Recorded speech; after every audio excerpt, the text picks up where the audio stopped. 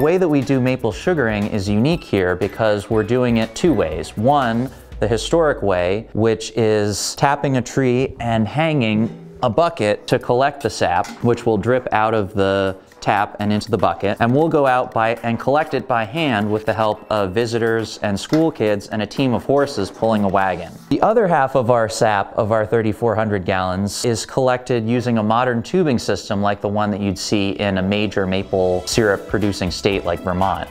So we're doing it a little bit of both ways, half in the present and half at the turn of the century.